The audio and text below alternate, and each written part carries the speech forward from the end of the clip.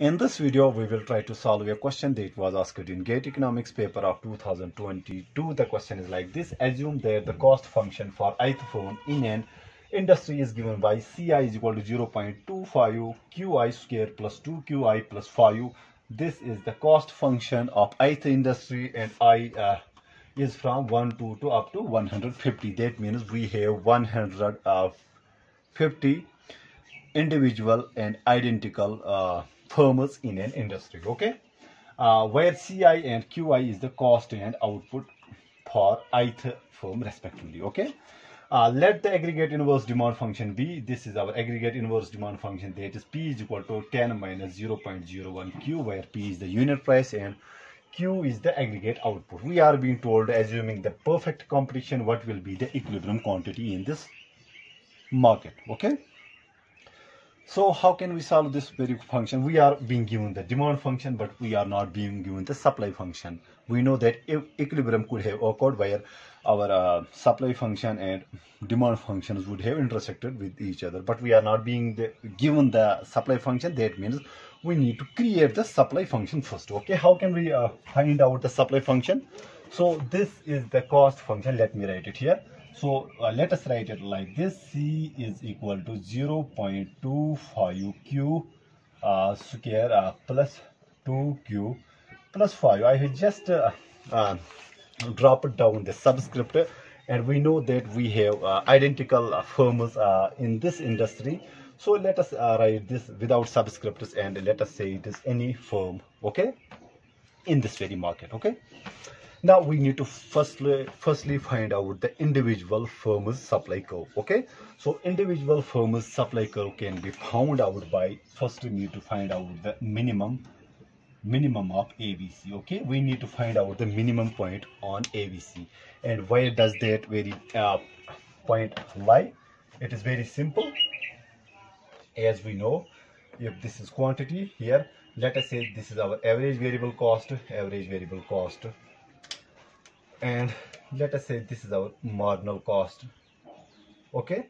And also we know that supply curve in perfect competition for a firm is the curve of marginal cost which is above the minimum of ABC. So this very stuff denotes our supply curve. That means minimum of ABC will be at a point where average variable cost and marginal cost intersect, okay. That means we need to find out marginal cost is equal to ABC, okay. Simple thing.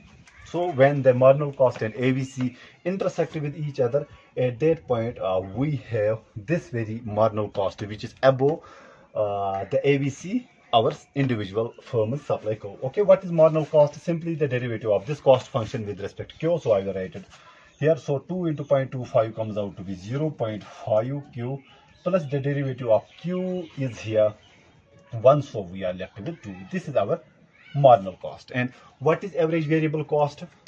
You can see here, this stuff is here fixed cost.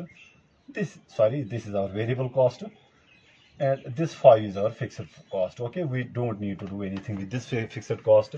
So our ABC will be equal to C upon Q, which is 0.25 Q square plus 2Q, and to this we divide Q, okay. Simple thing.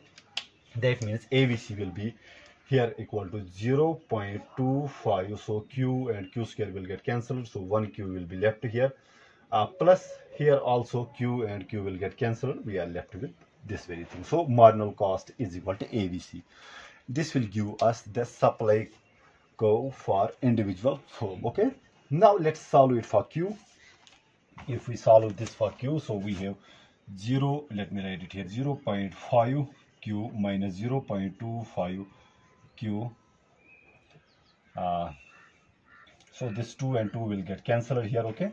So it is equal to 0, which implies 0.25 Q is equal to 0, which here implies Q will be equal to 0, okay. So we got Q is equal to 0 when marginal cost is equal to average variable cost. That simply means for Q greater than 0, marginal cost function will be the entire supply curve. Okay, that means if I can rub this graph out, so this does not depict our this very function here. So we have linear functions here. So this is our marginal cost, intercept is 2. Let us say this is our marginal cost. Okay, and this is our average variable cost. Simple stuff. Intercept is also 2, A, B, C, and we find out that Q is equal to 0. When Q is equal to 0, marginal cost is above ABC. That means this very MC will be our entire supply curve for individual firm. Okay, all said then. Now what we need to do, we also know that in perfect competition, price is equal to marginal cost. Okay, we know this stuff here, which implies P is equal to marginal cost is being given us as 0.5 Q plus 2. Now let us solve this very function for Q, which implies, let me write it here, which implies our Q will be equal to Q is equal to, if I transpose this here, this becomes P minus 2. So 0.5 becomes 1/2. So this will be multiplied with this. Okay, so you can think how did I solve this for Q? Simple thing, I just manipulated this very function for Q. Okay, this is the individual firm's supply curve. Okay, now how many firms we have? So this is individual firm supply curve. That means our market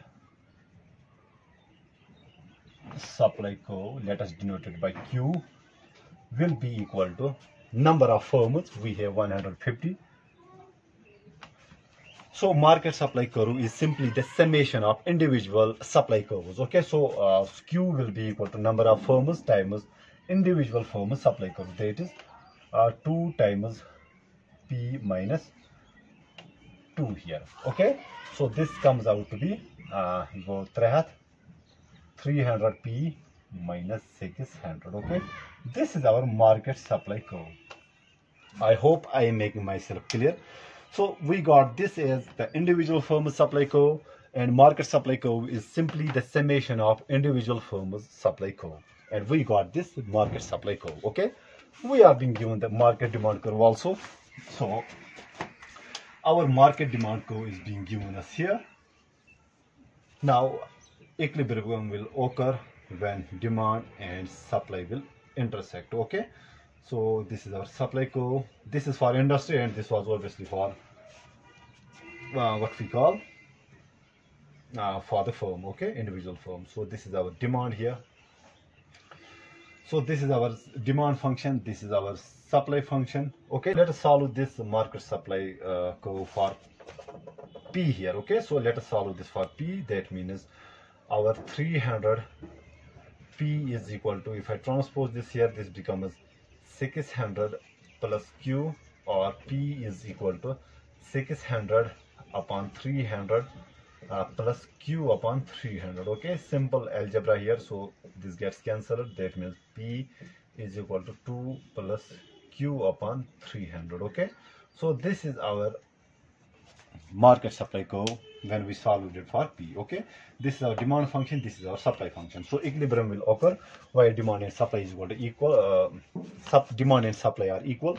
So we have this 10 plus 0.01 Q should be equal to this 2 plus Q upon 300. Okay, so this can be written like this. If I transpose this 10 here, so 10 minus 2 becomes 8, which is equal to Q upon 300. This is negative here, obviously, sorry for this mistake.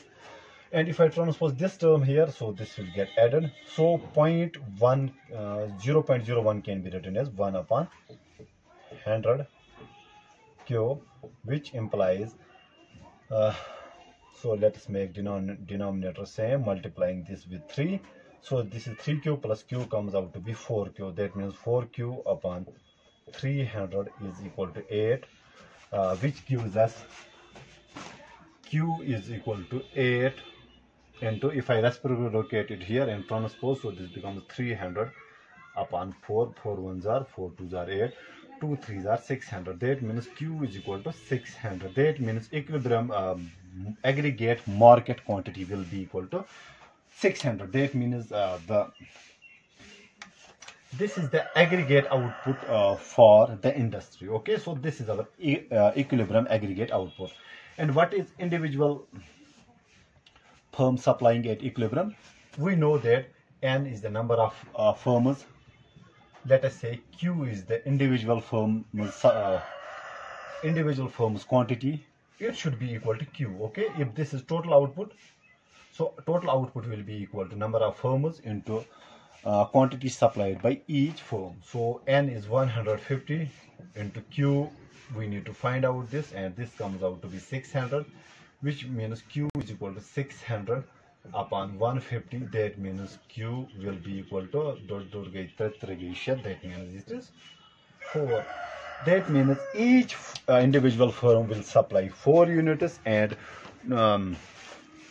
total units, that means what we call that aggregate equilibrium output will be 600. Okay, so the option should be either 4 or 600. Okay, the question was assuming perfect completion, equilibrium quantity will be 4. If we take the equilibrium output produced by each individual firm, then 4 units will be produced. If we assume the aggregate equilibrium output, that means market is supplying, equilibrium output will be 600. Okay, so you can write 4 or 600, both are same here. Okay, I don't mean that they are same. Actually, this is the individual firm's supply, and this is the total output being supplied in the industry. Okay, I hope I make myself clear in this video. Thank you.